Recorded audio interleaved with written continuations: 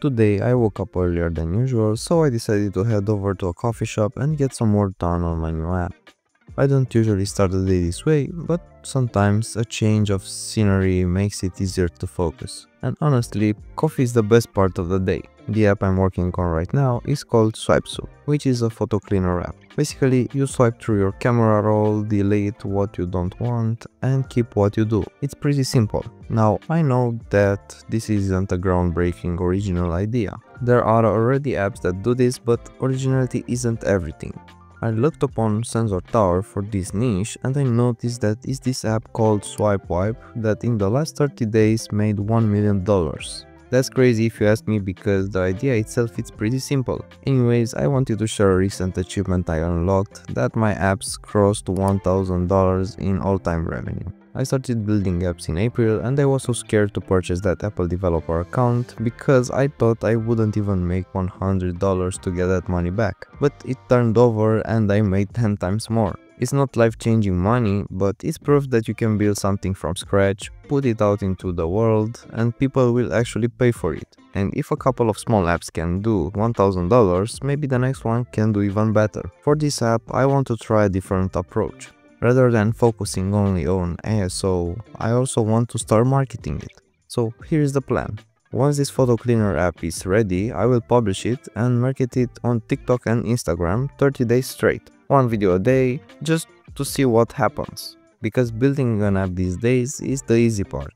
We have access to a lot of tutorials, frameworks, and AI tools to get something working fast. And the hard part is getting people to actually use it. A lot of apps sit there all the time with zero downloads. That's why ASO really matters. And for doing my ASO, I'm using Gastro. It's not sponsored by them, but it really helps me to find keywords that actually work. The app is pretty simple and my concept too, because I look for keywords with a popularity over 30 and the difficulty below 60. That way, I know people are searching for them and I still have a chance to rank in the top applications. I will leave a link in the description which gives you 20% off in case you are interested. Another thing that matters a lot is the reviews. I actually request them into the onboarding flow of my apps. The first bunch of reviews is huge because the App Store sees that people are engaging and rating your application. That gives you a better chance to grow organically. Even just 10 positive reviews can make a noticeable difference. And it really sets up the app in the first few days after launch. Another thing that helped me a lot was to experiment with the pricing. So on my previous apps I tried a $4.99 a week and a $24.99 yearly subscription. I even tested lifetime deals, but those didn't perform as well as I hoped. For this new photo cleaner app, I'm trying a slightly different strategy. $5.99 per week and a $39.99 lifetime deal.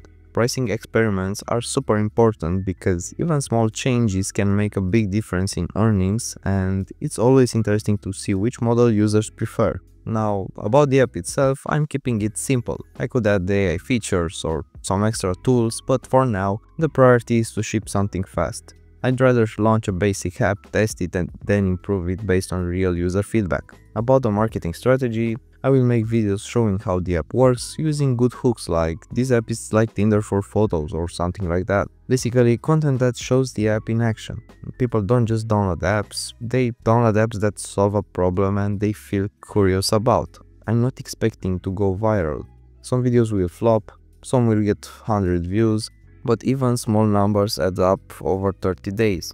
And that's how some of my other apps got traction and contributed to that $1,000 milestone. So yeah, growing an app isn't just about adding a ton of features, it's about making it discoverable and giving people a reason to download it. So you should focus on a lot on ASO, reviews, and experimenting with pricing strategies. If you're interested, I will come back with an update after finishing this 30-day marketing experiment with a new video breaking down what actually worked and what didn't. But if you don't want to wait, I will also be sharing smaller updates on X. So if you're curious, you can follow me there to see the journey in real time. I will drop a link in the description for that. And I'm curious, what other app growth tips are you using? I'm always looking for new strategies to test, so I'd love to hear what worked for you.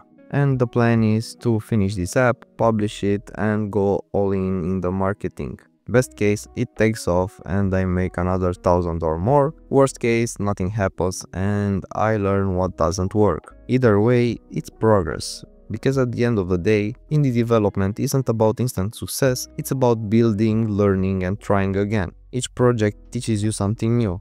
Anyway, I hope that you enjoyed watching this video, and by the next video make sure to ship fast and take care of yourself. Bye bye.